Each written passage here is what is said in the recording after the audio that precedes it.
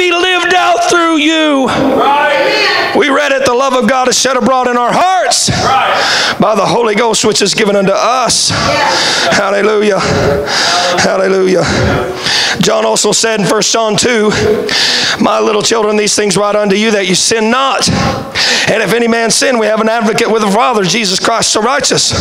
And he is the propitiation for our sins, and not for ours only, but also for the sins of the whole world. And hereby we do know that we know him. Somebody say, well, I know Jesus. I know God. Right. I love Jesus. Right. Really? Right. How do you know that? Come on. Right. Well, I go to church on Sunday morning. Right. No, that's not necessarily right. No. Well, I read my Bible. That's not necessarily right. Well, I call myself a Christian. I even will put on the t-shirt that says I love Jesus. Or whatever. John said, hereby we do know that we know. How do I know that I really know him? How do I know that I really love him? If we keep his commandments. He that saith I know him and keepeth not his commandments is a liar, and the truth is not in him. But whoso keepeth his word, in him verily is the love of God perfected.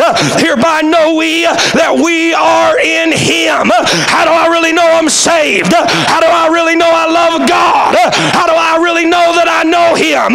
It's when he's written his legacy upon the tables of my heart, and he's put it within my mind, so where I live according to his will. And I live to please him. Oh, hallelujah. Sweetheart, would you come to the piano? I'm closing here. How do I know that I'm a Christian? How do I have assurance of salvation? We can have that. We can know that we're saved. There's a lot of different ways. He said we'd love the brethren. We keep his word. We keep his commandment. There'd be a change in our life. I realize we're in a sloppy gospel day and hour, where anything goes. There's no conversion. There's no change. You just write your name on the membership book. You come to church and throw some money in the offering. Come on. You look the part. You fit in. You blend in. But I'm afraid when we stand before him in judgment, that's not going to cut it. We're going to have the blood applied to the doorposts of our heart. We're going to have a changed heart and mind. We're going to have a conversion and the love of God put in our heart in such a way where it turns our whole world upside down. That's right. Hallelujah. Praise God. Amen. I'm closing here. I read a while back about this man who joined the military. And he was at boot camp. And that platoon sergeant was bearing down on him. And he thought, what in the world have I signed up for? And so, as time went on, man, he couldn't hardly take the tactics of this sergeant. He was so rough. He was so tough. A lot of the stuff he did didn't make sense. But he was teaching how to submit to obedience, to authority, the simple things, to where when he said jump, they jumped. They didn't ask why. Amen. And so, he warned them of the dangers of not following orders and instead taking shortcuts along the way. And he began to drill protocol into their heart. Protocol into their mind. And as they trained and as they relentlessly worked to get protocol into their heart and into their mind. They were finished with their training. They were shipped out. They found themselves on a front line. And he said it wasn't many days later, we were riding along and our vehicle was hit with a bomb. And he said immediately, without even thinking about it, we mindlessly followed protocol. what He had taught us to do, what He had trained us how to react. It was in there. We just reacted. We didn't think about it. And He said, because of that, everybody in that vessel was saved, because we didn't even have to think about it. We just followed the procedure and the protocol that had been put into us. Amen. And when that moment of decision and that moment of trial and that moment of testing came, it was second nature to respond in the right way. Oh, can I tell you this morning, amen, He wants to write His law upon your heart.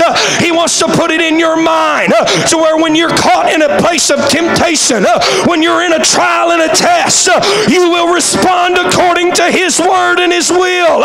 He wants to put protocol. Why do we preach what we preach? Is it just a list of do's and don'ts? Is it just ritual? Oh, come on now. Is it just, these traditions? No, it's protocol. He's writing it on our hearts. He's putting it in our minds. So when we're in the place of temptation, we respond correctly. Joseph was pressed daily. Temptation was there. He responded protocol. Come on. He abstained from the appearance of evil. He fled youthful lust. He got out of there. Why? Something was in his heart. Listen, young person, God wants to write something on your heart here this morning. Listen, sinner friend, He wants to make a change in your life this morning to where He puts something special inside of you, to where you can be one of these ambassadors of Christ. You can be enlisted in the greatest army. You can be a representative of Jesus Christ and live out the legacy of our Lord. Hey, I'm here to say He's not been forgotten. What He did was worth remembering. Oh yes. And every time somebody prays through, we remember heaven's rejoicing. What's happening? There's another monument. There's another memorial. Every time a home is put back together, every time a drug addict is cleaned up by the Spirit of God, every time an alcoholic is saved and changed, what is it? It's a testimony of the legacy of our Lord. It's a monument to His grace. Every head bowed, every eye closed. I want to open these altars this morning. You're here today. I'm going to pull for the lost here for just a moment. You're here and you don't know Jesus as your Savior. Maybe you thought you knew Him, but there hasn't been a change in your heart. Maybe you're confused about it today. I want to tell you, if you make a trip to this altar, you can have assurance. If you'll fall on this altar, God can bring a change in your heart. If you'll commit yourself to Him. Is there anybody that'll respond right now? Say, Lord, I want to commit my life to You. Oh, I need to pray in church. Here this morning, I'm pulling for somebody right here. Come on, young person. Come on, parent. I don't know who you are. I don't know what your story is. But I do know one thing. He went to great lengths to bring freedom to your soul. Jesus paid a great price so that you could live above sin. You don't have to fall. You don't have to be addicted. You don't have to be bound. Jesus brought a better way. Jesus brought liberty. Oh yes, He did. He brought freedom through His precious blood. This altar's open for somebody. Come on. Hallelujah. Just a few moments more. You want to give your heart to Jesus? I'm giving you opportunity right now. The grace of God is extended. The Spirit of the Lord is pulling. Won't you respond and come and kneel at this altar and pray and ask God to move into your heart and write His covenant upon the tables of your heart and put it in your mind. Come on. Come on. Come on, that's right. Come on, that's right. You're thinking about it. Won't you respond? Come on, young man. Come give your heart to Jesus today. Come on. Come on, young lady. Come give your heart to Jesus today. Surrender to His will. Let Him lead you. Let Him govern your life. Hallelujah. Come on. on, church, let's gather in. Let's find a place to pray today. Let's make an altar. Let's make a commitment to leave out the legacy of our Lord. Oh, yes, we can become the righteousness of God in Him because of what He's done, because of who He is. Come on, everybody, let's make a fresh commitment. I want to live out the legacy of my Lord and Savior. Oh, lest we forget what He's done. Oh, lest we forget the price that He paid for us. His grace, hallelujah. His grace, His mercy, His love has made it possible. Hallelujah. The city of our God. Oh, yes, that's right. Come on, talk to the Lord here. There is a river whose streams make glad the city of our God.